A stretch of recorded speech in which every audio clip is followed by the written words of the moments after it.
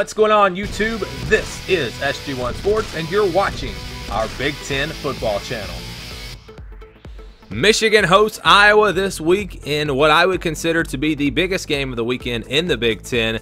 A lot on the line in this one, especially for the Wolverines. This is a must-win game for them. They've already lost, had that awful performance against Wisconsin. They cannot afford another loss. They are not going to reach the goals that they had set for this season if they lose this game. For Iowa, maybe not as much pressure, but this could be a huge win for them and a win that could springboard them maybe even into the top 10, and they would then start being considered at least as a college football playoff contender.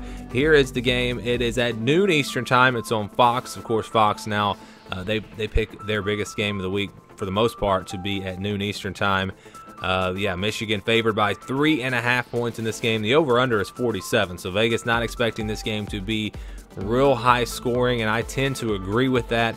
You're talking about two solid defenses, but it's really been the offense for Iowa that I think surprised a lot of people this year. The thing with the Hawkeyes, though, is that they haven't really been tested. They haven't played a very tough schedule so far. They did play the game against Iowa State, which on the surface looks like a big game, but all of a sudden Iowa State's lost a couple of games, and we start to wonder, is that team really that good? So we find out a lot about Iowa in this game. This is, again, I think their first real big test, a test to prove that they are a top 15, top 10 type of team.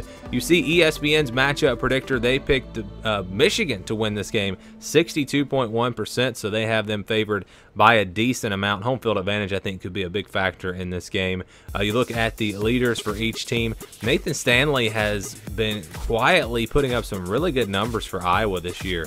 You see he's thrown for almost 1,000 yards, 8 touchdowns, but no interceptions. I think that's the big story. Shea Patterson has thrown a couple of interceptions. He has struggled at times this year. He is going to have to play well in this game if they're going to have a chance to win it. You take a look at the rushing leaders. Iowa has really a three-headed monster at running back. 3 guys averaging over 5 yards per carry. So watch for that. And all these great receivers from Michigan, and Ronnie Bell's kind of emerged as the guy for them. That was, I think, a surprise to most people seeing the numbers that he's been able to put up so far this season. When you've got Tariq Black and Nico Collins and Donovan Peoples-Jones, and some of these guys have been injured at times. So anyways, that's interesting to note. But now we look at the team stats for each team. Points per game, pretty much the same. Points allowed per game. Iowa's defense has played better, but again, I think the Hawkeyes have had a little bit of an easier schedule to this point. Offensively, they've looked way better. You take a look at those numbers, 465 yards per game compared to 392. And it's been a balanced attack for Iowa. Historically, you think about this team as a team that can run the football, ground and pound. They're going to throw it some to their tight ends, but they've been much more balanced this year with Nate Stanley at quarterback. They're throwing almost 250 yards per game. So that is a very good sign, I think, for Iowa, the balance that they've been able to have. Last year, they struggled to run the football. This year, they've got both going. But again, it hasn't been against the greatest competition. We'll see what they can do here on the road against Michigan. Michigan has not run the football as well as they would like, only 130 yards per game. Yards allowed, you see Iowa's defense has done a better job, but it's pretty close there. They only give up 77 yards on the ground, so that's pretty impressive. So statistically, Iowa definitely the better team here, but again, these teams haven't played the same schedule, and I think that's a big reason why these numbers are what they are. So we go into this game, and again, the pressure is there for Michigan. They have to win this game. Is that pressure going to hurt them, or are they going to come out and be tight and loose with the football?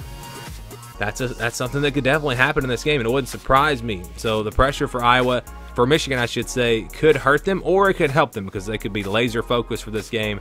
They could come out and play the best game they played all season long.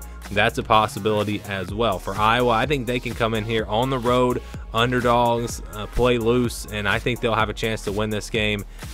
It's one that I could really see going either way. I think Iowa, some people maybe underrate this team a little bit. I'm not ready to put them in my top 10 yet, but this is a very good football team. It's a team that I think is probably right now the second best team in the Big Ten West. I didn't think that coming into this season, but already what we've seen out of them and what they've been able to do offensively, the balance they've had there, I think that's been a big story. For Michigan, it's just been an awful start to the season. It really has. Offensively, they haven't been able to run the football like they normally do, and you can look at the roster and understand why. They don't have a lot of experienced talented guys like they normally do. Shea Patterson has not played very well so far this season. The defense hasn't played great. They're not really forcing a lot of turnovers. That's something that I think they're going to need to do. I think Michigan will need to force a couple of turnovers if they'll have a chance, if they're going to have a chance to win this game. Can they do it? I think they can. I'm going to say that Michigan wins this game. I think it'll be close, but I think their backs are against the wall. I think they have to put on a good performance in this game. They have to play well. Against Wisconsin, it's not just that they lost, but they played awful in that game. I think you're going to see a team that comes out and plays better in this game, and I think it's enough for them if they can force a couple of turnovers, take advantage of that home crowd. I think Michigan will find a way to survive. I'm taking Michigan 27, Iowa 20, but again, it's one that I can see going either way. The problems we've seen from Michigan, I still think they're fixable. I don't think it's anything major. I think they just got to kind of get some rhythm offensively and just improve in some areas fundamentally. And if they can do that, this is still a really good football team. But if the problems are bigger than I'm anticipating, they're going to lose this game and they're going to have an awful season. If the team that we saw against Wisconsin and Army, if that's the way they're going to play the rest of the year, this team will not have a good year at all, because we know Iowa's a good team. They might not be a great team. They might not be a top 10 team, but we know they're a really good team, a solid, sound football team, and it's a team that can beat Michigan if they do not play really well in this game. I think they do come out, though, and play much better. And I'm going to take Michigan 27-20. You guys can give me your prediction down in the comments below. Thanks for watching this video, and stay tuned for more here on our Big Ten football channel.